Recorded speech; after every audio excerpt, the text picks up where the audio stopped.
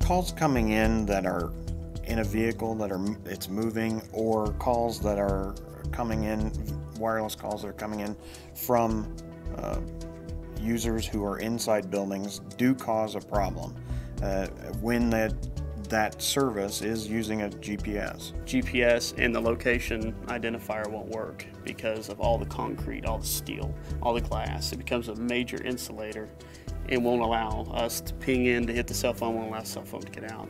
So it's a huge obstacle. On getting a location fix on a phase 2 call that came from a GPS enabled phone, we have had challenges in getting their actual location due to where they are in a building.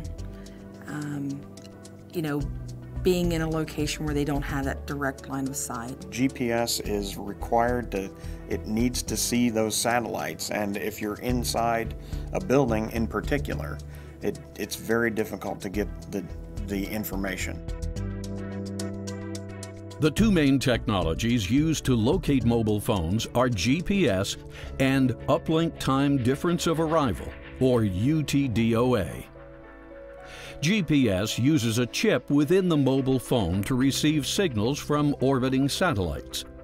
It determines the distance to each satellite and calculates the location of the mobile phone.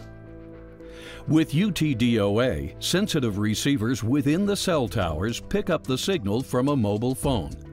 The difference in time the signal reaches multiple towers is used to calculate the phone's location. In perfect conditions, both technologies can perform well. But if the environment changes, GPS has difficulty locating a mobile phone. In order for GPS to work effectively, the mobile phone needs a clear, unobstructed line of sight to the satellites.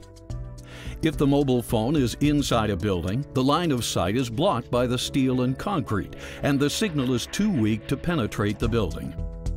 In cities with tall buildings, an urban canyon is created. So although the mobile phone is outside, it still cannot be located because the surrounding buildings block the satellite signals.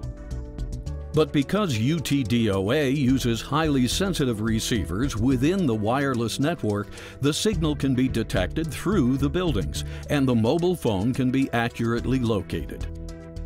Trees can also prevent the satellite signal from reaching the phone. So imagine a person that gets lost in the woods and uses their mobile phone to call for help.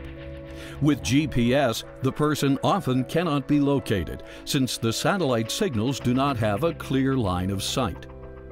But with U-TDOA, the trees do not block the signals and mobile phones can be located. The impact of location accuracy, location availability, is a critical component for emergency communications, for emergency 911. Having that available to you is something that is absolutely necessary.